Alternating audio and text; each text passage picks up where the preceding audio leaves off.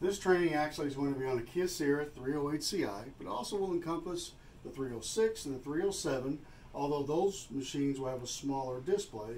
It'll also actually, as far as the operation is concerned, the 400 series and the actual 500 series, which would be the 508 series equally as well. We're going to first talk about how to load paper. We'll get into talking about how to unjam it, how to put toner in, and then eventually we'll get in just to the basic operation of the machine. So let's talk about paper tray. You could have 2 or 3 paper trays. On this machine we have 1, but they will all load the same. It is a user adjustable tray.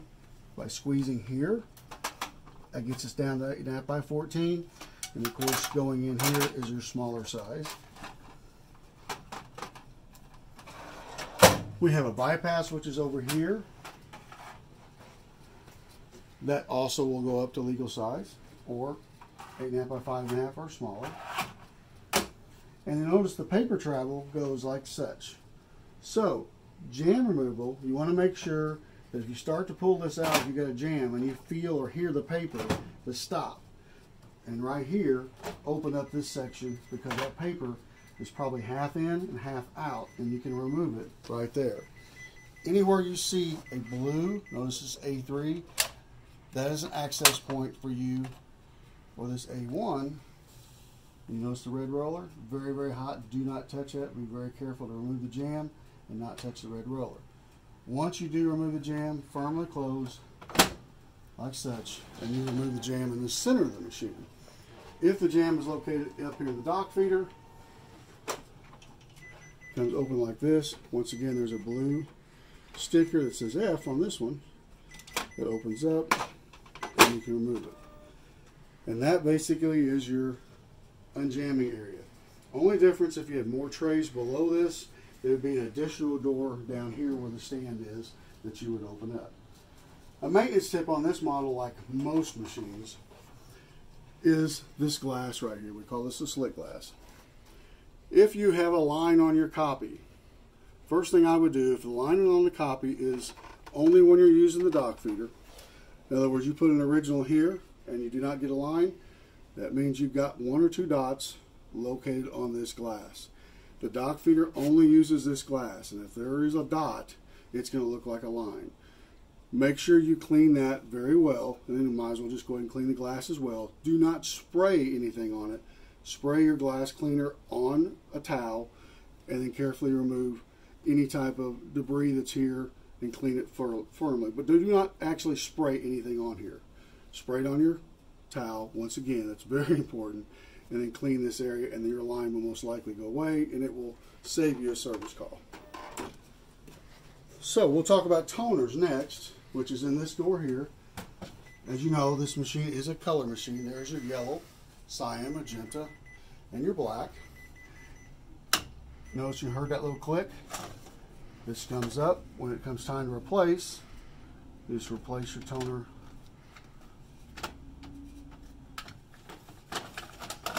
and it snaps back in. So you just lift up and you notice it just kind of pops out and back in place. You also have a waste container here. Remember that blue? There's blue, blue, and blue. So here and here and here, and that'll pop out. And that's your waste toner. That'll last about 40,000 copies, so it'll take a long time for that to actually fill up. So there's your yellow, your cyan, magenta, and your black. And remember, just pop up, slide out, and you just pop a new one in like such. If you cannot close the door back up, you did something wrong. Open that door back up and reseat everything, go. So let's talk about general operation. Like all of the Kyocera models, they have a home screen, which is right here.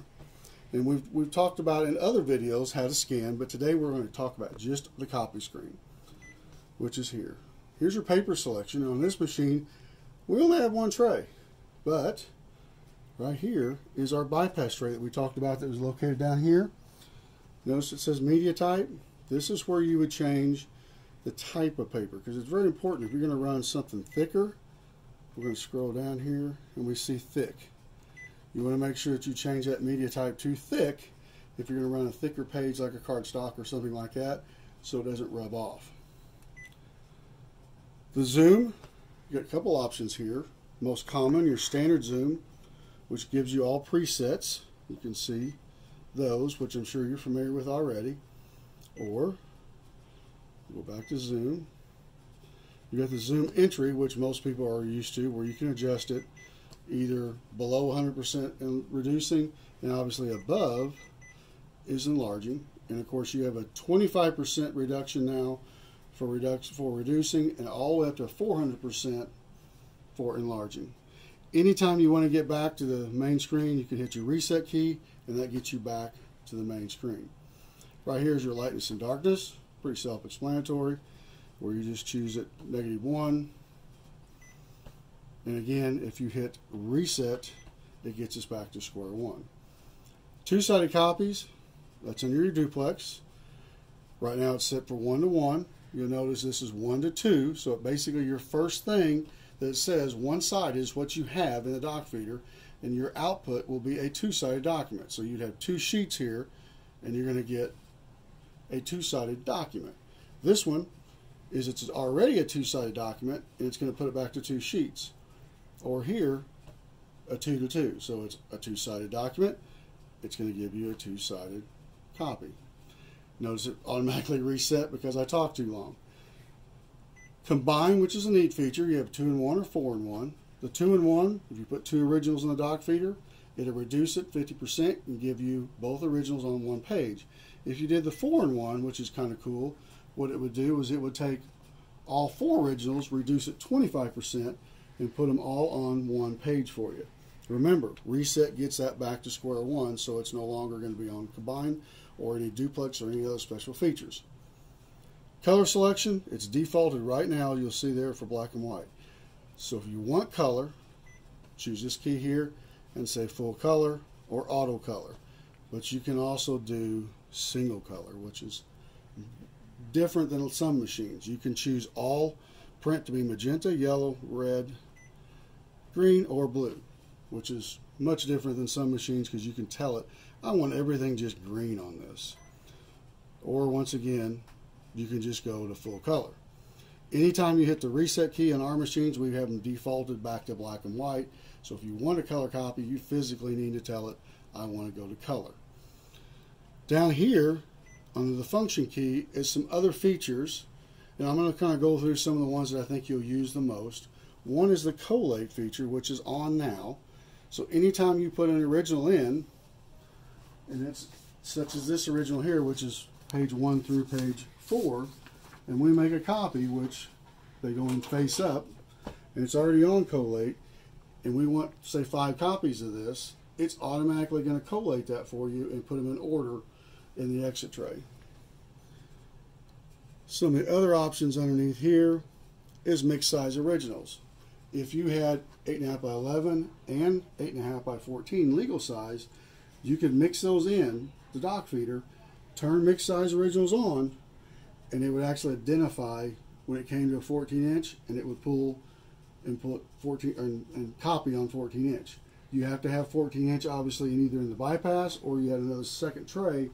That's where that would come from. So you have to have 14-inch loaded in the machine.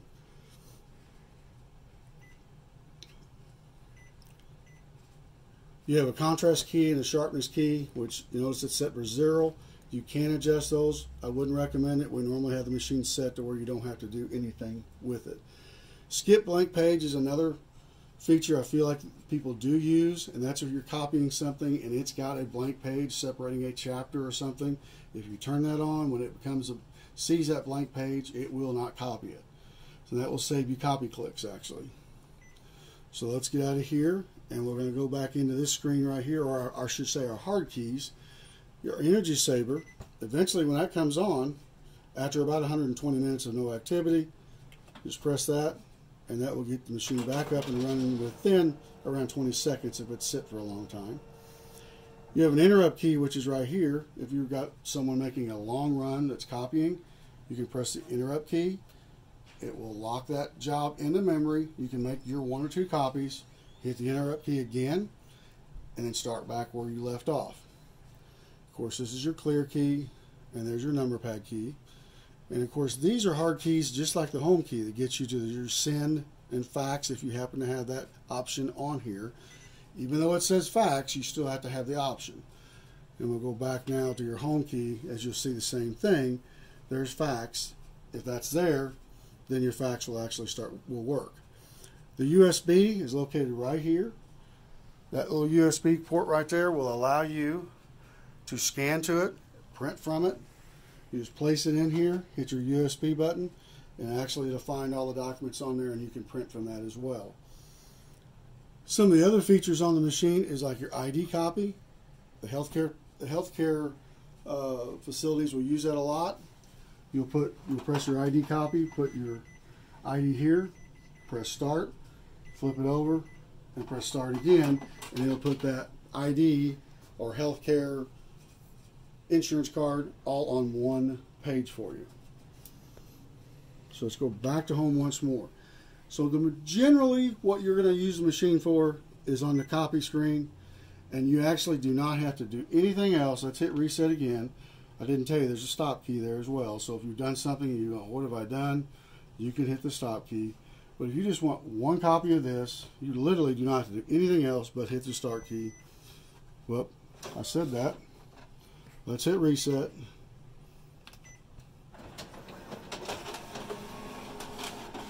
It automatically is going to go to that particular tray that the paper is and start printing. Obviously your exit's down there.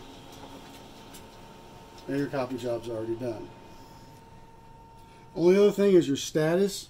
If you've got this set up to be printing to it, the status will tell you what's going on. If you want to look at your print jobs, that's going to show you what's going on as far as print jobs that are coming into it. So if you've got one that's stalled up, you can go in there and delete it.